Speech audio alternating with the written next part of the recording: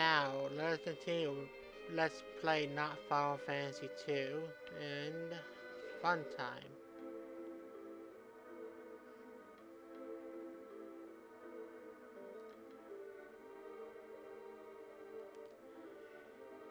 Great, a place for the feed off screen. I feel sorry for Evelyn. At least the other players got the feed on screen.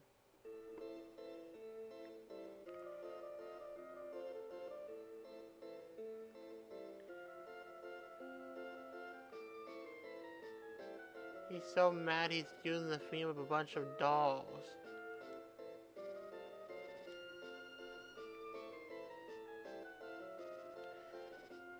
And of course, you just had to blurt out.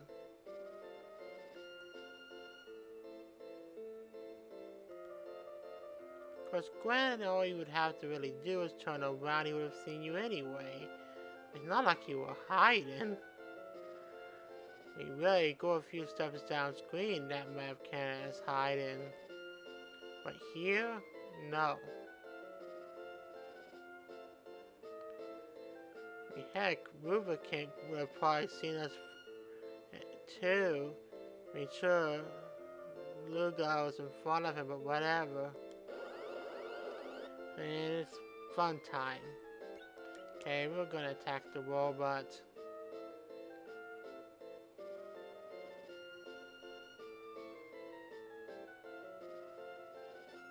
Let's see, if I remember correctly, yeah, Thunderclaw is what you want to use.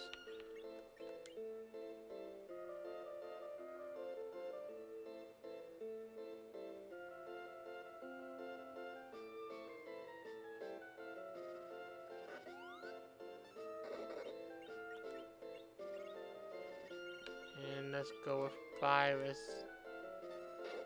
Both of them.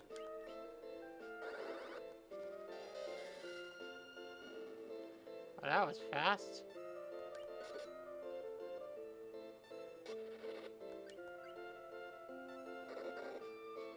Yeah, I get a feeling I didn't mean to have Cure Free at this point.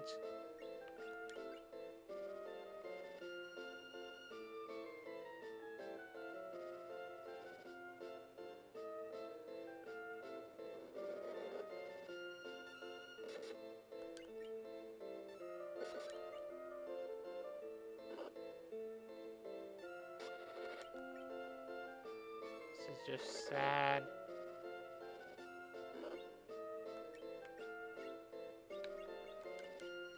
Another virus.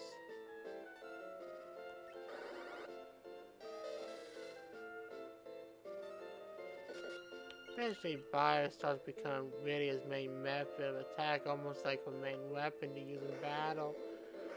And who's making the explosion? Oh, that's good, and kill him.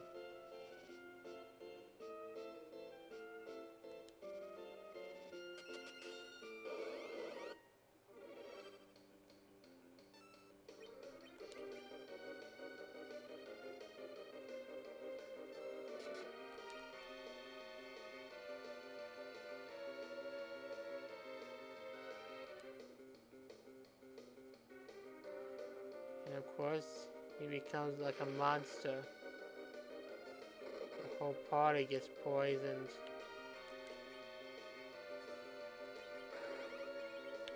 But it should be fine. Well, it's not gonna do that much, to be honest.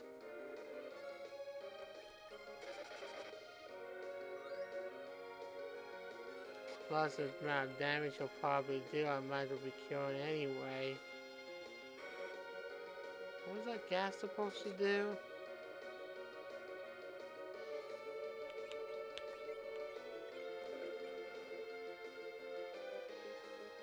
Kind of funny how in this game sometimes your characters will be targeted by somebody yet nobody gets hit.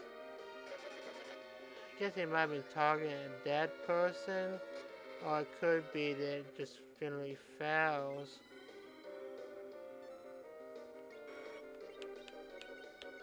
Keep using virus.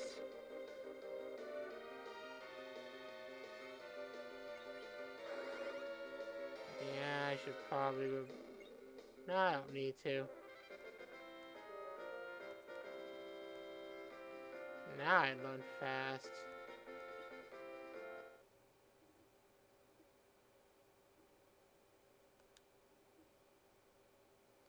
So much for that.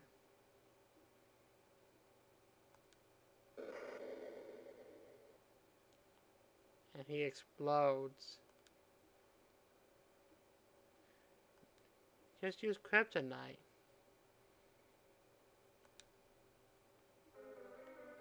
There's nothing up that way to worry about.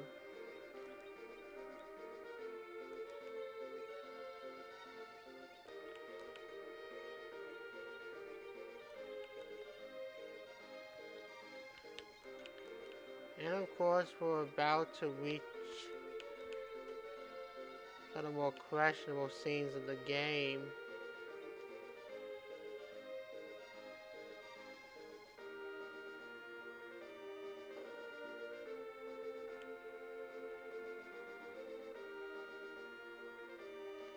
Now it's basically a case of going backwards. And return to a previous room.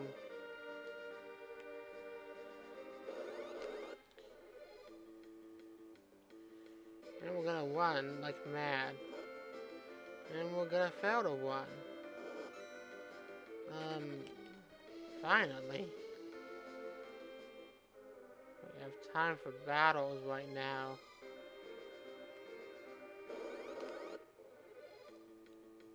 Who was it that could hear me?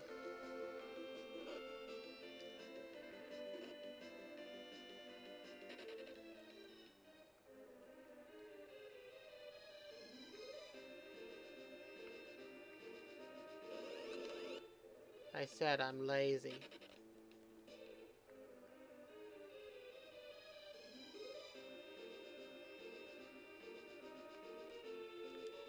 And of course,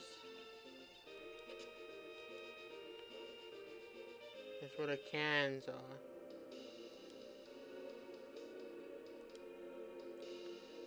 Wow, they actually have different colored cloaks. Who knew? They turn out to be dark imps.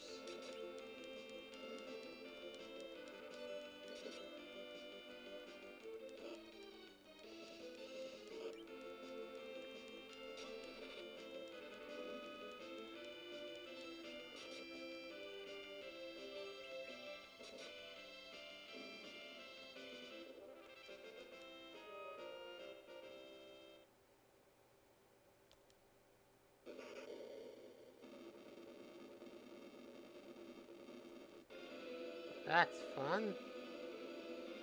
And of course, we're doomed. Or the dwarves are doomed. But Yane has a plan.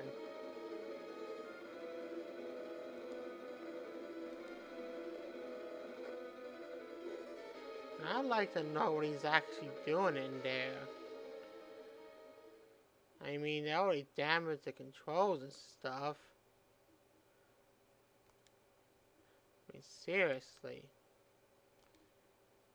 Is he using his chi or some mystical power? Or what? I mean, just being in that room isn't gonna prevent the cans from stopping. I don't know. It seems kind of odd to me, but since it happened off screen, it's obvious he must have been doing everything right. In any case, I'm going to get to the bottom of the tower, so hold on a second. Alright then, let's continue.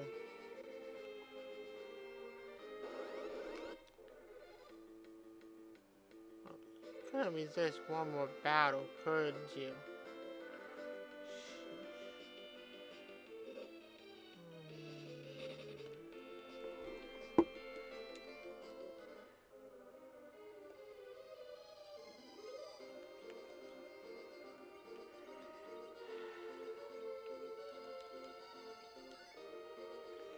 Yeah.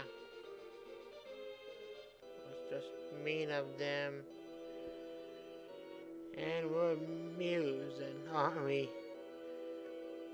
Gorbet must have a very good cell phone.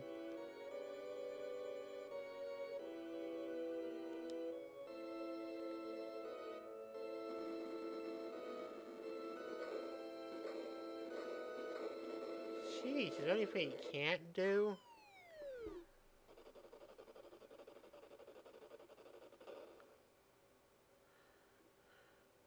And Sid's back. That's good. We need another party member. Especially after Yang's issue. For the Super Ken, he did something off screen. We have no idea what the heck it was.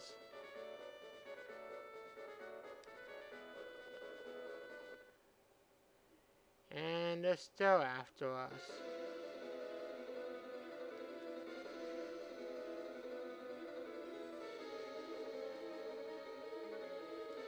Wouldn't it be great if we had weapons we could use to fight against them?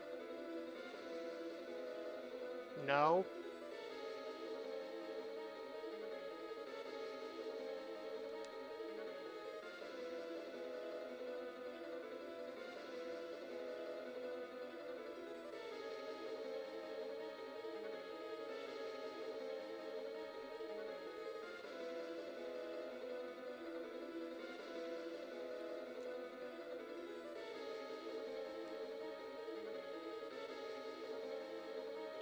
And this part I never cared for.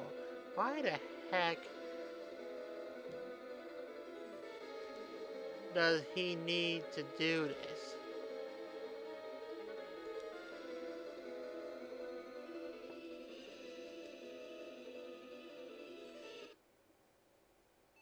I mean, couldn't he have thrown out the explosion and let them blow up on their own? Or do they instantly explode the second you press the button? Even so, this scene just doesn't work for me. Probably the most annoying sacrifice scene in the game. Just meh.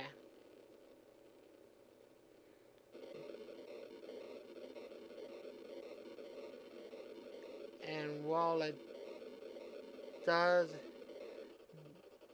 save you from being chased, it doesn't really do much good in the long run.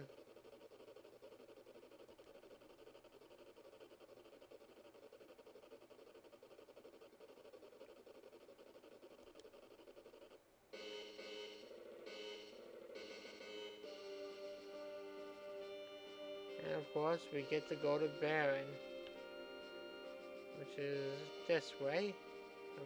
Yeah.